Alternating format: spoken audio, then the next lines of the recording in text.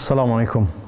Here we are sitting in the Abdullah Quilliam Mosque, which is the first mosque which was founded in the UK.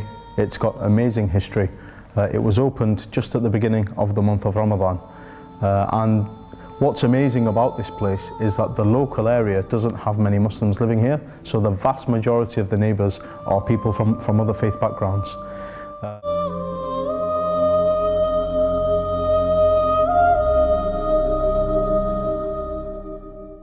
What started the project was when I gave a khutbah, and during the khutbah we were talking about the rights of neighbours and the rank of neighbours from an Islamic perspective.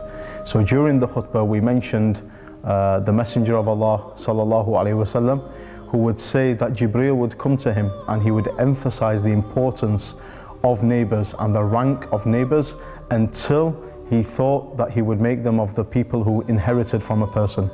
So the rank of neighbours was emphasized.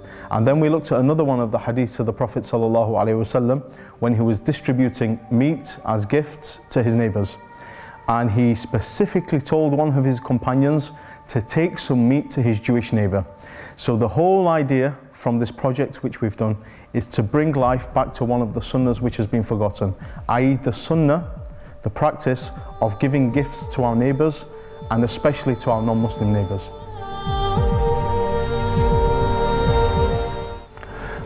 So the next step after this was raising the funding what was needed for this project, and what we did is we invited the local community to put some money into a pot so we could buy our local neighbours some gifts.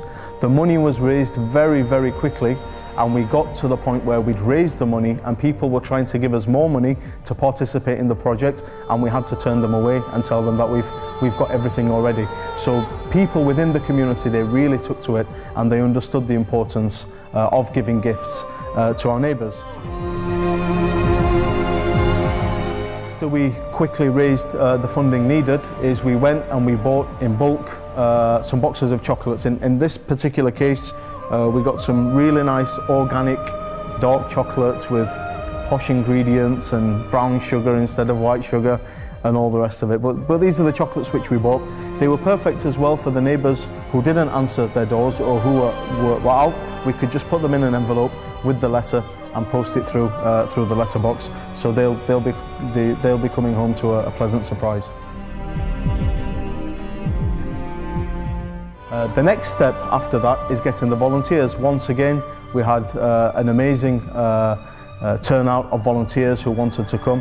What we said is they had to be good volunteers, and we said they had to have good English, they had to have good manners, and they had to be good looking to make sure that they were the right people to go and knock on random people's doors, which is effectively what the project is doing. The next step after that is that we delivered them, we made a plan, we got an ordnance survey map of the local area, we divided the whole area into different sections, we covered more than 100 houses with 100 gifts and a small letter from the mosque itself. What we decided is that the volunteers wouldn't be pushy, they wouldn't be talking too much about Islam, it would just be a genuine gift. Go and knock on the door, smile at the neighbour, give them a gift. And many neighbours were actually very surprised about this. One neighbour even said, "No, you don't get anything for nothing in this world. What's behind this?" To which the volunteer said, "No, it's honestly a genuine gift from us." They gave them the gift. The woman smiled and she looked shocked and amazed, and then happily took that gift.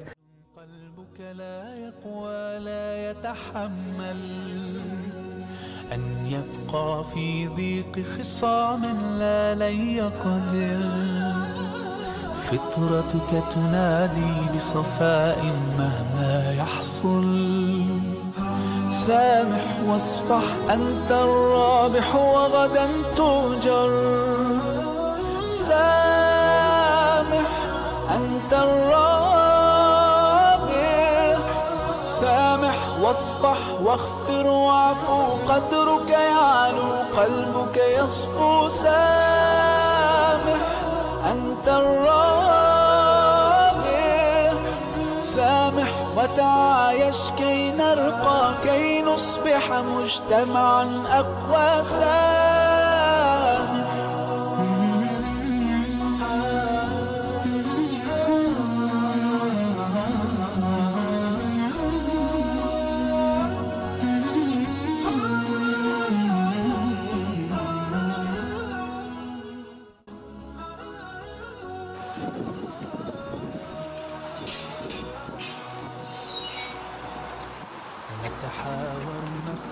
From the local mosque, the idea is to buy a box of chocolates and buy a gift for all our neighbours. So here's a box of chocolates. Oh, thanks. And there's a letter for you in there as well. All the information's in there. If you ever need to contact us for anything. All right. Oh, thanks very much. Thanks. Thanks a lot. Pleased to meet you. And you. Bye now. Bye. So what we've been able to do is break down barriers.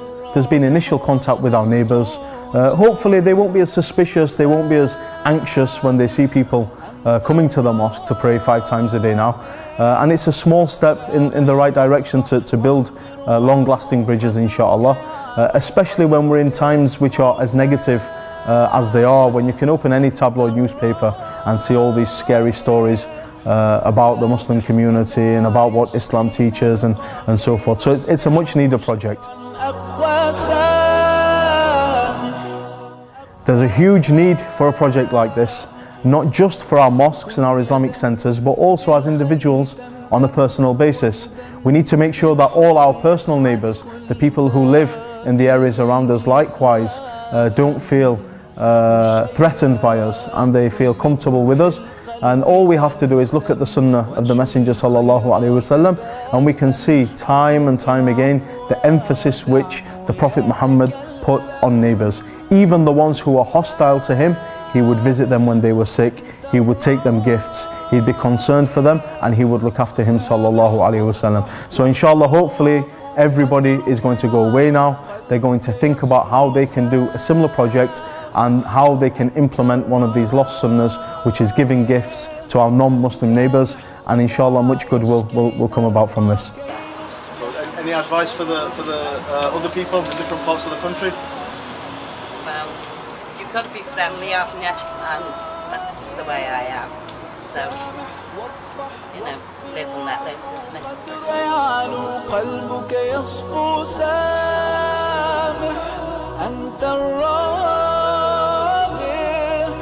سامح وتعايش كي نرقى كي نصبح مجتمعا أقوى.